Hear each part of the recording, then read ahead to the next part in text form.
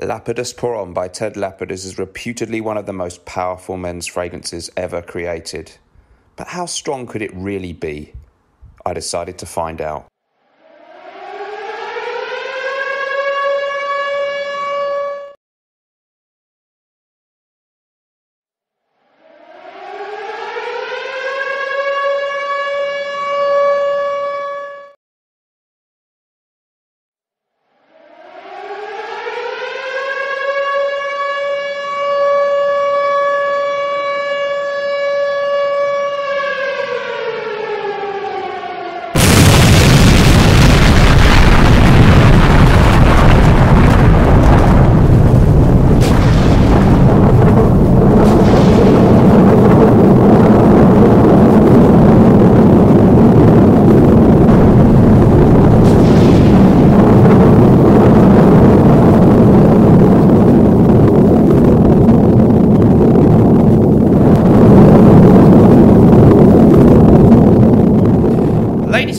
Welcome back to the show. It is a pretty simple concept today. We're going to look at Drakkar Intense, give you my verdict on it, having had it for a couple of weeks, and I'll compare it a little bit to Drakkar Noir, the original fragrance, both of these, of course, from Guy Laroche. Before we do that, please do not forget, follow the link in the description to go to myfragrancesamples.com, where my code Mr15 gets you 15% off across the site if you're in the USA, Puerto Rico, or Canada. That is my recommended place to go and get your fragrance samples. Go there. I recommend these guys. Mark, who runs it, a top guy. Okay, guys, so it's the moment you've all been waiting for. It's Drakkar Intense and Drakkar Noir. So most of you are going to be here to find out about Drakkar Intense. But of course, I thought it'd be fun to compare a little bit to the original Drakkar Noir. Okay, so Drakkar Intense, it's created a stir in the fragrance community because it is a flanker to Drakkar Noir. This is a 2022 release. Your note listing for this one, you've got wormwood, bergamot, rosemary, coriander, lavender, juniper berries, clary sage, patchouli, suede, lavender, and moss. Some people are saying, oh no, it's not a flanker to Drakkar Noir because originally there was a fragrance years and years ago called Drakkar, just Drakkar,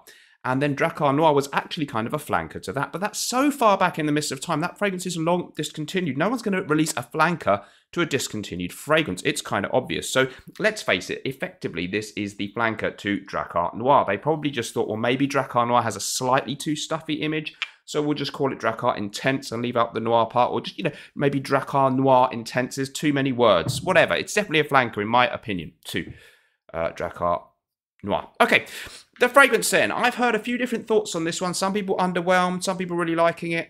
Let's give you my view. So I've had a week with this one. It's a really nice fragrance. It's a really, really pleasant fragrance. It has a lot of this ambery undertone in it. Okay, so it's more modern smelling than the original Drakkar Noir. By the way, price-wise, you can pick this up. I got mine for £25 on eBay.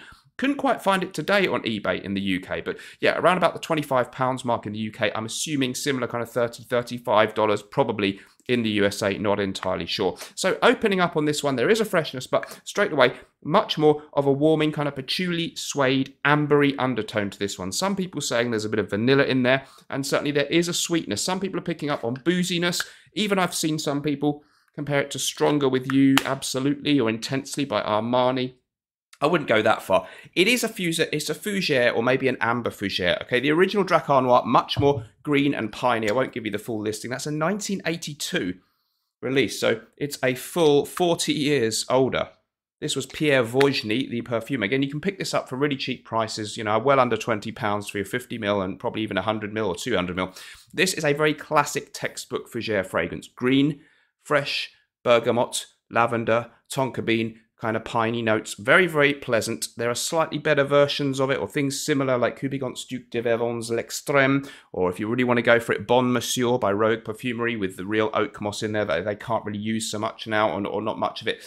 Yeah, and of course oak moss. The oak moss accord is in here to a certain extent. Very, very pleasant, very nice, cheapy. A little bit old-fashioned smelling, but no reason why a young guy can't still wear it. It's not weird smelling to me, not a hairy chest, uncool smell, I don't think. But it's not going to be to everyone's taste. This new one then, Drakkar Intense. Oh, by the way, this one, a decent performance for me. Not amazing, but just average and okay.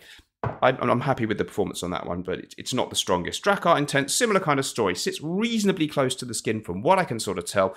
And the longevity is actually really, really good on the fragrance. The colour kind of tells you something. So it definitely has a little bit of the Drakkar Noir DNA. There is something of that sort of classic fougere, lavender, almost just a tiny hint of the pininess, or at least that green herbal feel with the rosemary and the wormwood. You do, that artemisia, you do get something, and clary sage is in there too. So a little bit of an old school vibe.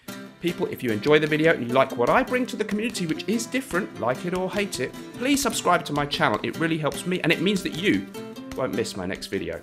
With a warming and ambery undertone, a little bit more seductive, a hint of sweetness, but not so much. It's not like a clubbing scent or a Le Male Ultra or 1 million. It has the classic old school vibe. So for me, if you are a big fan of Drakkar Noir and you kind of just like the idea of having a new version, something for us old school fragrance fans to get excited about in a new release for a change, I think it's a really charming addition, a charming cousin to it. This could be a great daytime fragrance, this one, a little bit more rich and warming, so nice for the nighttime. Is it amazing? Is it blowing my mind? Is it my favourite fragrance ever? No, if I don't like giving marks out of 10 normally, but I guess I'd go somewhere around 8 out of 10, which is a very good mark, especially when you consider the price is really nice. So if you like your old school fragrances, looking for a fun, cheap blind buy, Drakkar Intense is really, really nice. If you have some kind of affection for things like La Nuit de l'Homme or some of these slightly sweet, warming fragrances, but you really like your old school stuff, and you like your Fougères, he grabs a little bit of that more sweet, seductive thing and just adds it to the original Drakkar, and it's very, very pleasant. It's not mind-blowing, it's not amazing, but it is really good.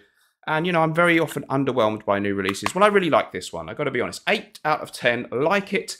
Not a major, major love, but I think anyone blind buying this probably won't be massively disappointed. Eau de Parfum, by the way, compared to Eau de Toilette, whether the actual difference of the concentration is different, I don't know. Recommended by me, yes, but not sort of a must-have, only if you really have this itch to get another type of Drakkar Noir in your collection. Drakkar Intense, good, but not amazing, but good. Let me know what you think about that in the comments down below. I will see you in the next video. Remember, whatever you're doing in life, let's project, and sometimes life may stink, but we can always smell good. People, don't forget, I do have a Patreon group. Follow the link in the description to sign up for about $2 a month. You get an extra video from me every week. It's amazing. Please join up.